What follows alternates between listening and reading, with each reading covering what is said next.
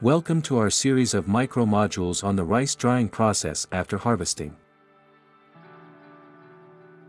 Drying is a crucial step in rice processing, as it reduces the moisture content to make rice safe for storage and consumption.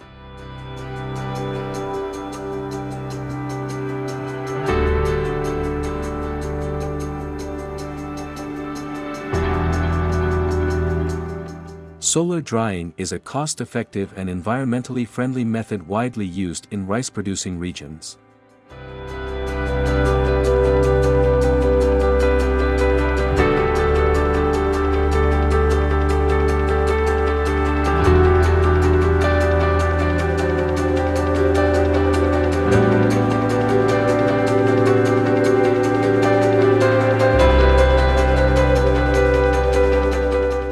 Solar drying harnesses the power of the sun to evaporate excess moisture from the rice grains.